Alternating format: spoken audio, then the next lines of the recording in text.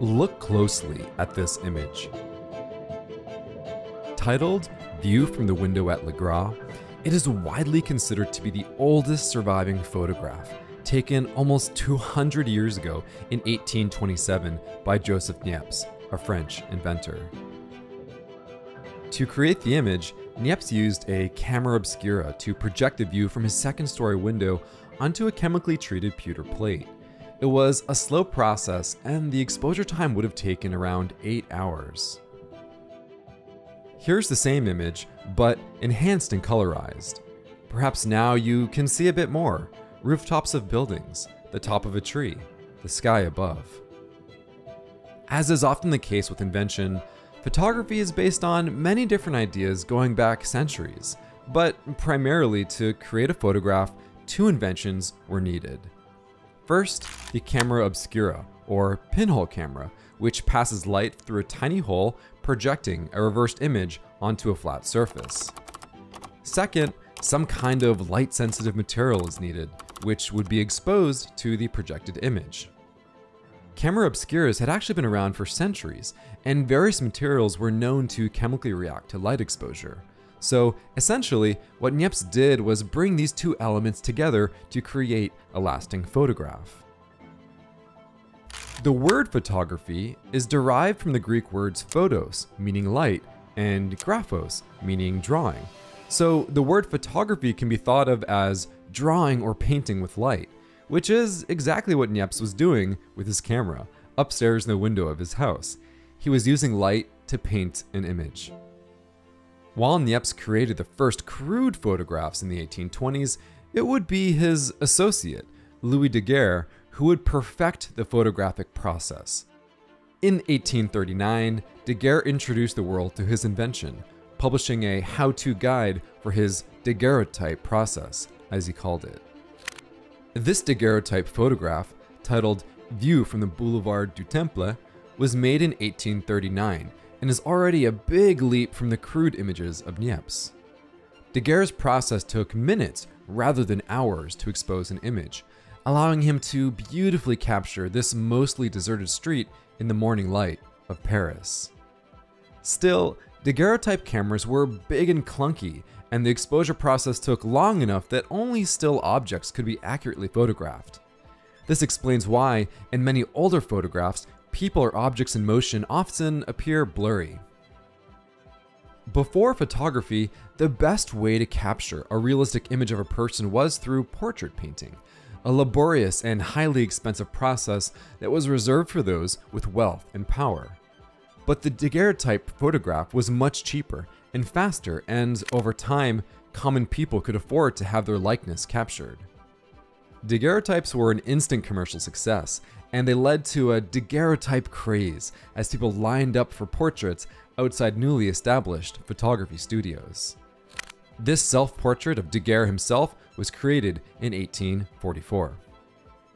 Most daguerreotype photos were small, just a few inches in size, and were kept in decorative frames as keepsakes and family mementos. As time went on, other types of photography were invented, among them tintype, ambrotype, and cabinet cards.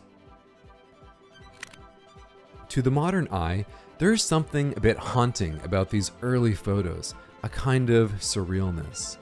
People typically didn't smile in early photographs because of the longer exposure times, but also the fact that portrait photography took its cue from painting, which required a subject to sit still for many hours. To sit for a photographic portrait was, at the time, a pretty formal affair. In the 1800s, a person might only have a single photo taken of them in their entire life. These photographs were meant to be treasured. They were a way to create permanence. Photography was initially met with a sense of wonder, this seemingly magical technology that could freeze a person in time. This power was, unsurprisingly, exploited, and in the 1850s, photographers experimenting with double exposures were able to create ghost-like images of a person floating above or standing beside a loved one. Customers were told that this new invention, photography, could capture the spirits of the deceased. Of course, it was a scam. Photographers would use old photos of loved ones or lookalikes to create the illusion of a spirit appearing through double exposure. Eventually, these spirit photographers were exposed as frauds and run out of town. But the spirit photography scandal was an early example that even the realness of photographs could be manipulated and shaped by those who controlled the process. That photography was not neutral, not just capturing life as it appears, but a process of creation controlled by people. Early photography was not merely a more accurate or faster form of painting. It was a revolution in the ability to shape and reshape social perceptions and beliefs. And social reformers used cameras as a tool to further their causes. Frederick Douglass, a fierce advocate for the abolition of slavery in the United States, used photography as a means of persuasion. Having escaped enslavement himself, in the 1840s and 50s, Douglass sat for hundreds of photographic portraits, becoming one of the most recognizable Americans of the 19th century. Douglass spread his own image to combat the pervasive racist imagery of African Americans. Celeste Marie Bernier, who wrote a biography of Douglass, explains that, "For Douglass, photography was the lifeblood of being able to be seen and not caricatured, to be represented and not grotesque, to be seen as fully human and not as an object or chattel to be bought and sold." Common images of Black Americans in the 1800s, slave and free alike, were often crude and dehumanizing drawings or paintings. Through photography, Douglass and other abolitionists forced Americans to confront the basic humanity of the enslaved, while also seeing the depravity of slavery. Photographs of Douglass and other Black activists created the beginning of a new reality where Black Americans could be portrayed with dignity and humanity, rather than by the racist imaginations of the dominant white society. Douglass loved photography and wrote essays and gave speeches on the topic. In a lecture to a Boston audience in 1861, he remarked, "Poets, prophets, and reformers are all picture makers, and this ability is the secret of their power and achievements. They see what ought to be by the reflection of what is, and endeavor to remove the contradiction."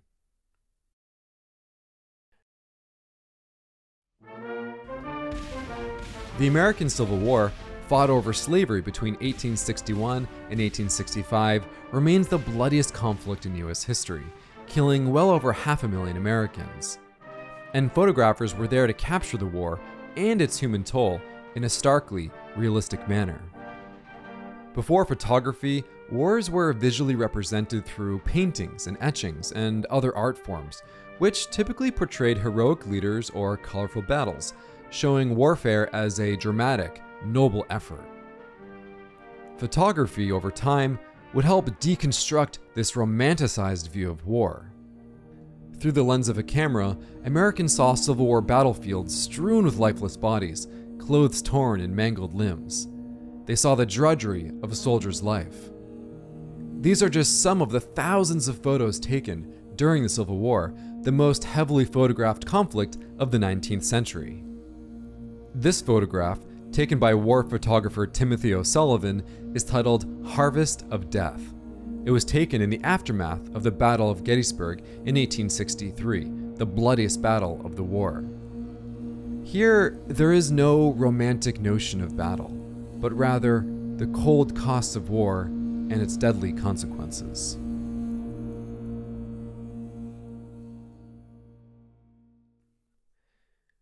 While professional photographers sought to capture dramatic images of conflicts and world events, photography itself became an amateur hobby brought into American homes with the introduction of the Kodak #1 camera, developed by George Eastman's Kodak Company in 1888. Kodak put the power of photography in the hands of the everyday person and also made photography affordable, releasing their inexpensive Brownie camera in the year 1900 that only cost $1, which is the equivalent of about $30 today. As Mia Fine, director of photography at the Museum of Modern Art, explains, Eastman's real genius lay in his marketing strategy. By simplifying the apparatus and even processing the film for the consumer, he he made photography accessible to millions of casual amateurs with no professional training, technical expertise, or aesthetic credentials. To underscore the ease of the Kodak system, Eastman launched an advertising campaign featuring women and children operating the camera and coined the memorable slogan, "You press the button, we do the rest."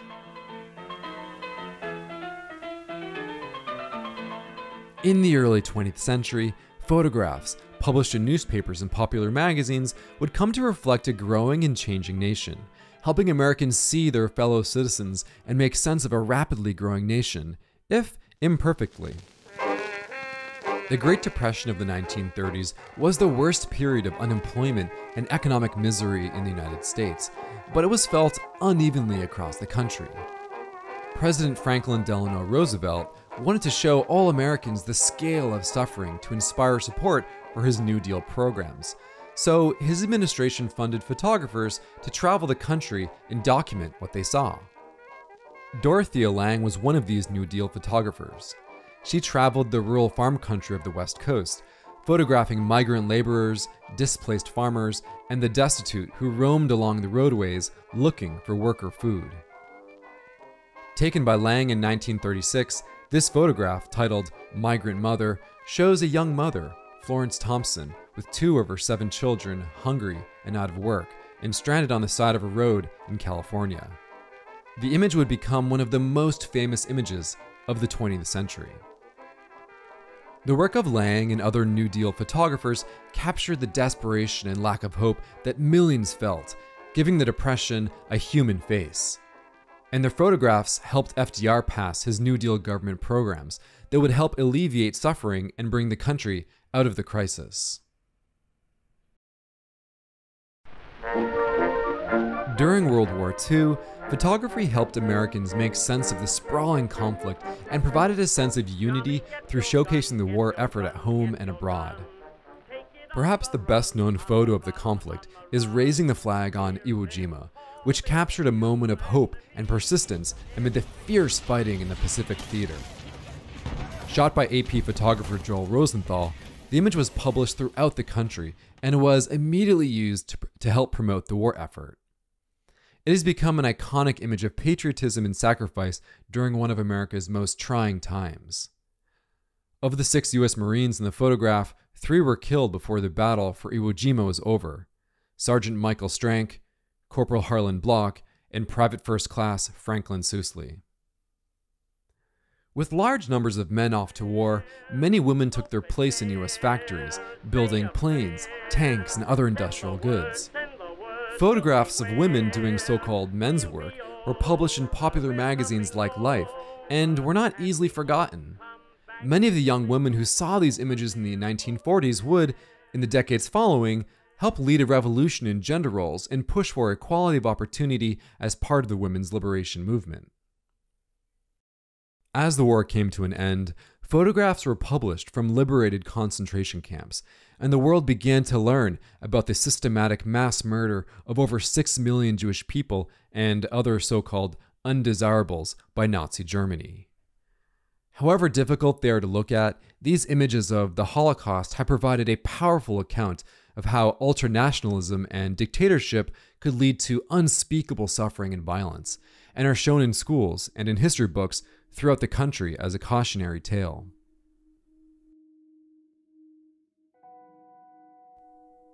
One of the unique powers of photography is its ability to distill large social issues into a human moment. During the civil rights era of the 1950s and 60s, dramatic photos of racism and police brutality against African Americans helped turn public opinion against racist Jim Crow policies of the American South. One of the most famous images of the era shows an angry mob screaming and kicking at 15-year-old Elizabeth Eckford, one of the Little Rock Nine, the first group of black students to attend a newly desegregated high school in Arkansas in 1957. The image draws on a universally felt experience, a nervous teen on her first day at a new school, yet with unimaginably high stakes. That a teenage girl just trying to go to school would be subject to such vicious hatred and violence was difficult for people to witness, including many white Americans. In this way, Photography expands people's perception beyond their own neighborhoods and social groups, and can be used as a tool to document the experience of a group of people unseen by society at large, such as a community experiencing police brutality or racism. For many white Americans, it was easy to be unaware and, equally so, complicit in the racist attitudes and oppressive policies of the era. But photography would help confront Americans of all races with the pervasive evil of racism and bigotry. In the mid-20th century, magazines were a popular form of news and entertainment, and none more so than Life magazine, America's first all-photographic news magazine. Published weekly starting in 1932, Life was a pioneer in visual storytelling, featuring photo essays on cultural trends, new technologies, celebrities, and news stories. It's estimated that at the height of its popularity, Life magazine reached roughly 25% of the country, an unimaginable feat for a magazine or any media outlet today. Life's editorial perspective did reflect their largely white, middle-class audience. It didn't shy away from the major issues of the day, like civil rights or women's liberation, but as a corporation, what they covered and how they covered it was shaped by the need to sell copies and appease advertisers. Readers were much more likely to see a story about celebrities or fashion as they were to see critical perspectives of the status quo. But Life did cover cultural changes, and in 1964, Life was the first national magazine to run a major story on what was a severe social taboo: gay men. Titled Homosexuality in America, Life ran a 14-page-long photo essay that reported on the growing visibility of gay men in major American cities. The article did use expected stereotypes of the era, portraying gay men as lonely, estranged, and suffering, and living secretive double lives. Yet, despite its pathologizing tone, the article is gently critical of the constant police arrests and employment discrimination that many gay people faced. Life portrays gay people as a real and existing group, one that, at the very least, deserved attention, perhaps even understanding. For the country, Life magazine was a kind of television before television, what Americans looked to learn about themselves, a weekly roundup of American culture. Unsurprisingly, as television came to dominate in the late 1950s and 1960s, Life's circulation declined until it ceased weekly publication in 1972. Time magazine, which started in 1923, focused more exclusively on news and current events, with photojournalism at its center. Time magazine covers, which used a single large photographic image, came to symbolize the events, themes, and people that were in the news. Special features like their Person of the Year cover became a symbolically powerful way to designate someone as globally important or influential. To this day, Time magazine covers are used as a visual historical shorthand for newsworthy events in a given time, a kind of national collective memory. National Geographic, a large format glossy magazine founded in 1888, published photographs of the natural world and different human cultures. One of the most widely subscribed to photographic magazines of all time, National Geographic sought to represent the grand diversity of the world in an unprecedented manner. Their stunning photographs transporting readers across time and space, from archaeological digs to lush jungles to high up on mountaintops. While National Geographic photographers sought to document the world, they carried with them the biases and assumptions of a largely Western perspective. The magazine was founded by the National Geographic Society, an elite club of scientists, government officials, and businessmen. Especially in its early decades, National Geographic looked at the world through a lens of racial and cultural hierarchy, portraying different cultures as civilized or uncivilized, often framing the groups of people it documented as backwards, exotic, or unintelligent. For example, in a 1918 article, Indigenous Aboriginal Australians were referred to as savages who, quote, rank lowest in intelligence among all human beings. A century later, in 2018, Susan Goldberg, editor-in-chief of National Geographic, issued a public apology for the magazine's past practices, which she acknowledged were, at times, explicitly racist.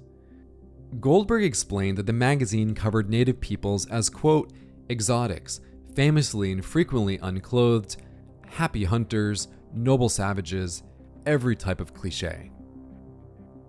Documentary photographers, like those at National Geographic, choose what to capture and what to ignore. They choose how to frame their subjects, which elements to highlight, which stories to construct through the visual image. Photos are then edited, captioned, and narrativized into articles. Photographers on assignment take hundreds or even thousands of photographs, so the selection of a few images to publish is an act that constructs a particular meaning or set of meanings.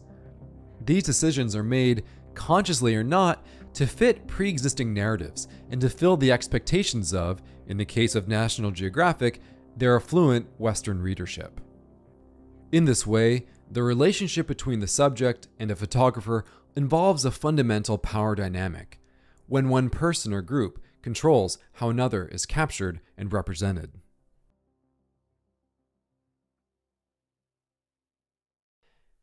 At its core, photography is a way of extending our vision and perspective well beyond the limits of our eyes. As the camera lens expands our horizons, so too can it transform our sense of place in the world. Consider this photograph taken in 1968 by astronaut Bill Anders during the Apollo 8 space mission. It's a profound image. Called Earthrise, it captured the first time humanity could perceive itself all together as a single living entity. Seen from the vantage point of the moon, Earth looks small and alone. The photograph gave people a new kind of consciousness, that the Earth is a single home that we all share, no matter our differences. 5 years later, in 1972, a second, stunningly detailed photo of Earth was taken during the final manned mission to the moon, Apollo 17. The image is titled Blue Marble. These two photographs have often been credited with helping inspire the modern environmental movement that arose in the early 1970s. And there were a string of major initiatives and laws that were passed within just a few years of the publication of Earthrise. The Environmental Protection Agency, the Clean Air Act, the Clean Water Act, and the Endangered Species Act. Years later, in 1990, the space probe Voyager 1 snapped this photograph at a record distance of 6 billion kilometers away from Earth. Titled Pale Blue Dot, Earth appears as a tiny speck amid the dust of the universe. From this distant vantage point, the Earth might not seem of any particular interest. But for us, it's different. Consider again that dot. That's here. That's home. That's us. On it, everyone you love, everyone you know, everyone you ever heard of, every human being who ever was, lived out their lives. The aggregate of our joy and suffering, thousands of confident religions, ideologies, and economic doctrines, every hunter and forager, every hero and coward, every creator and destroyer of civilization, every king and peasant, every young couple in love, every mother and father, hopeful child, inventor and explorer, every teacher of morals, every corrupt politician, every superstar, every supreme leader, every saint and sinner in the history of our species lived there, on a mote of dust, suspended in a sunbeam.